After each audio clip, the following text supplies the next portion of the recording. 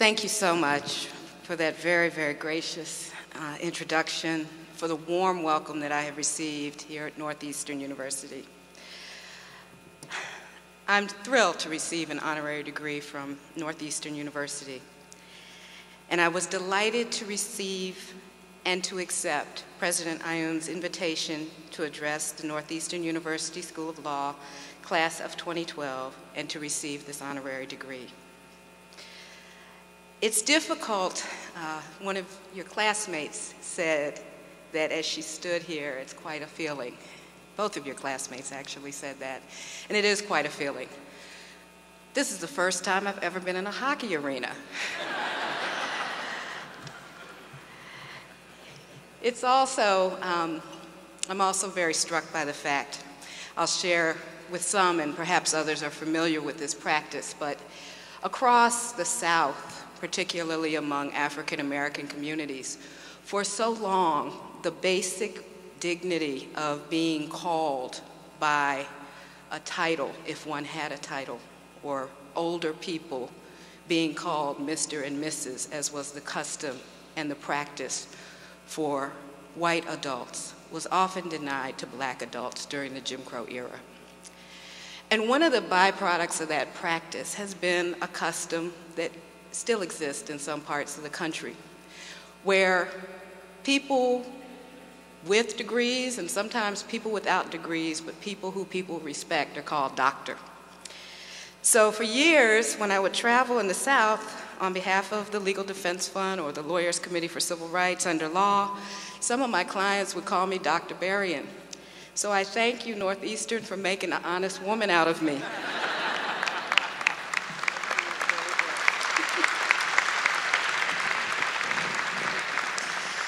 So many men and women I have long respected and admired and learned so much from, including two Emeritus Directors Counsel of the NAACP Legal Defense Fund, Julius Chambers and Elaine Jones, as well as the late Judge A. Leon Higginbotham, and so many others have received honorary degrees from this law school. So this occasion is especially meaningful to me.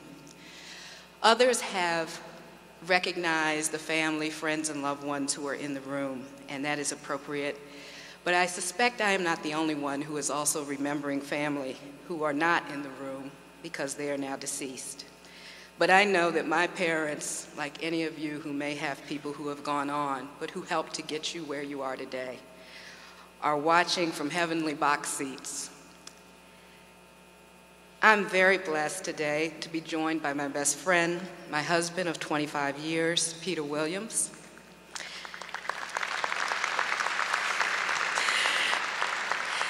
And I also want to briefly acknowledge three people in the audience who encouraged me in my pursuit of a legal education and public interest legal career, and have been unfailingly supportive throughout the 25+ years I've known them.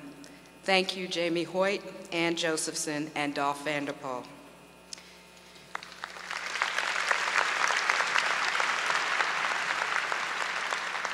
And finally, while a faculty like this would undoubtedly include many friends to me and to others who have worked long in public interest, I would be remiss if I didn't especially acknowledge my dear friend and a former law school roommate who is a member of this faculty, Professor Hope Lewis.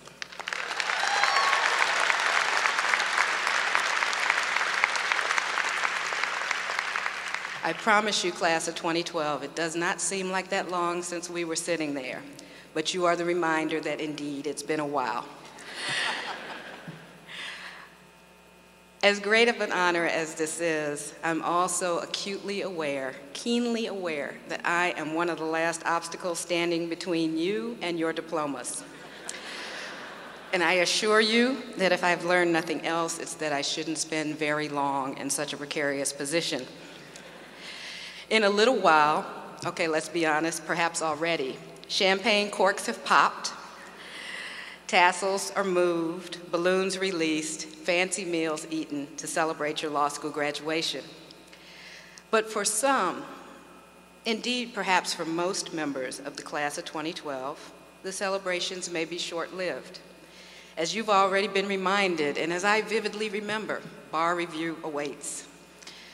As happy as you are to see your loved ones in the audience, you may be worrying about the job market right now, or worrying about student loans.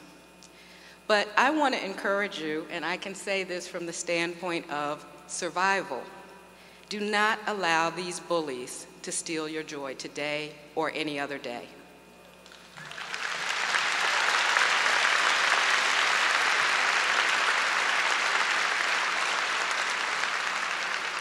Do not allow trepidation to overshadow the excitement and high hopes for the future that you have earned through years of hard work in law school.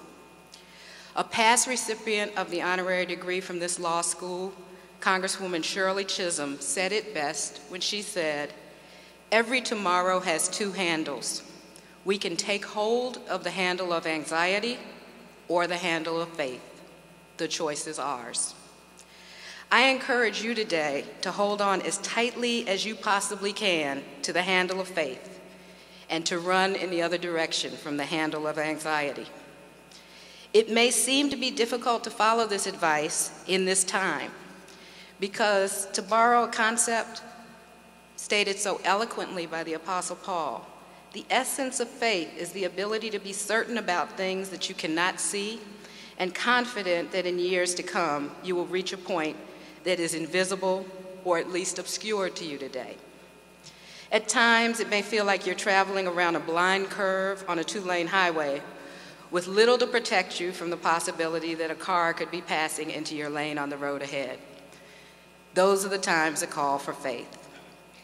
Despite what you might imagine when you hear about life experiences of people who have done things that you would like to do or have followed paths that are similar to the ones you hope to pursue, I assure you that it is only in retrospect and with the benefit of the 20/20 vision of hindsight that life presents itself so neatly and appears as meticulously arranged as is outlined in our bios and our resumes and our curricula vitae.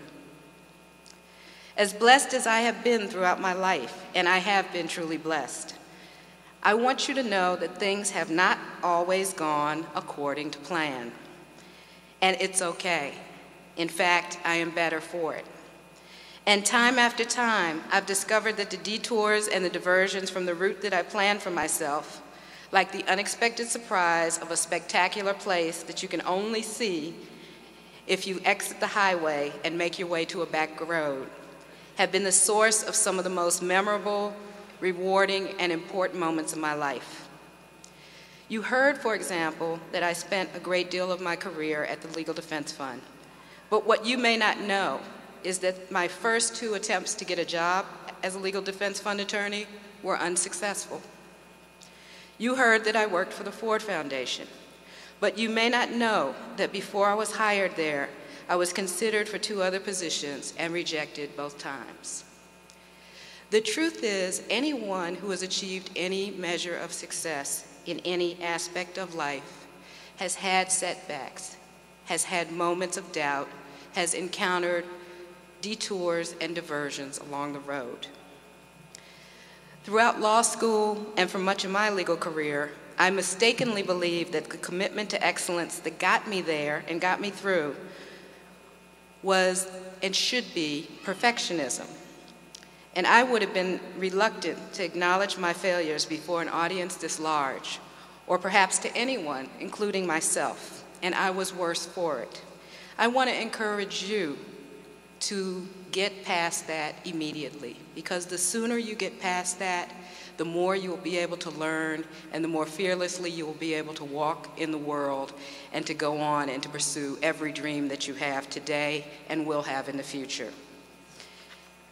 The late Steve Jobs said that being fired turned out to be one of the most positive developments in his life. It's hard to imagine a greater success in the corporate sphere.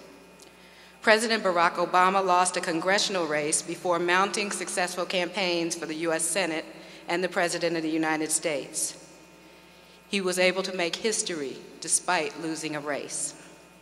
And in his wonderful memoir, A Reason to Believe, Governor Deval Patrick, who received an honorary degree from this law school in 2002, had this to say about the importance of moving beyond setbacks. Everyone, especially young people, must learn that their ideals need not be casualties of their confrontations with reality. I have had my setbacks and outright failures like anyone else, but I have managed to avoid the apathy, pessimism, and even immobilizing sadness that so often come in the wake of struggle. Idealism is an act of will, to be sure, but we are all up to it, and nothing of any lasting value happens without it. One of the things that will allow you to see beyond any setbacks you may encounter and push past any rejection you might have received or may receive in the future is never losing sight of the opportunity and responsibility that you have to serve. As you celebrate your graduation from law school today, I urge you to redouble your resolve to use the excellent education that you've received here to make a positive difference in the lives of other people every single day.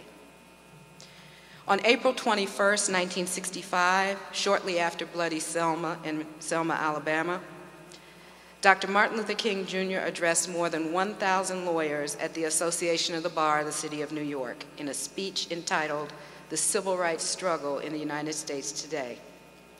Dr. King reminded the overflow crowd that members of the legal profession have both a unique opportunity and special responsibility to use their education and training to make a positive difference in the world. That's you. Dr. King said, "I must confess that I hesitated before accepting the Bar Association's invitation. I have mixed, almost schizophrenic feelings about lawyers. I have appeared many times in criminal courts. I have served time. I've had considerable firsthand brushes with lawyers, on the bench and before it. I was told the other day that my close associates, the Reverend Ralph Abernathy and the Reverend Fred Shuttlesworth and I, are among the best clients of the Legal Defense Fund. I assume, because it could not be otherwise, that our description as best clients was earned by our volume of cases as opposed to fee collections. I would be less than candid if I did not admit that my associations with counsel for the opposition were not always pleasant. My mixed feelings stem from the fact that notwithstanding the aforementioned wounds, as you lawyers say, I have a deep and abiding admiration for the legal profession and the tremendous role it has played in the service of the cause of civil rights. Your profession should be proud of its contributions.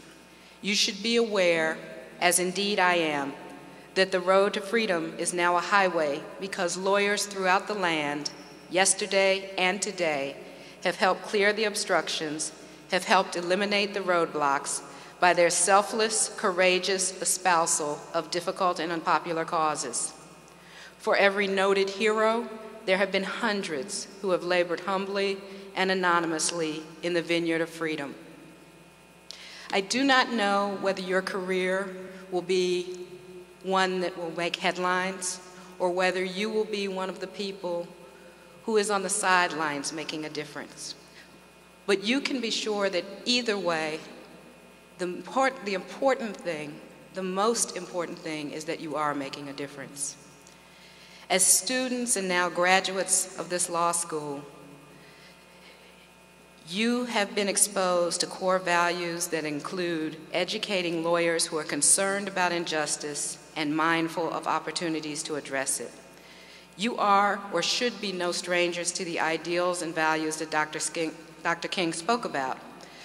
But I've shared his message with you today to challenge and hopefully inspire you to make the commitment to public service and social justice that were integral to your law school experience an integral part of your life as a lawyer. You will never be sorry for it. Last month in Washington, I was part of another group of 1,000 lawyers. The occasion was different, of course, and the time was different.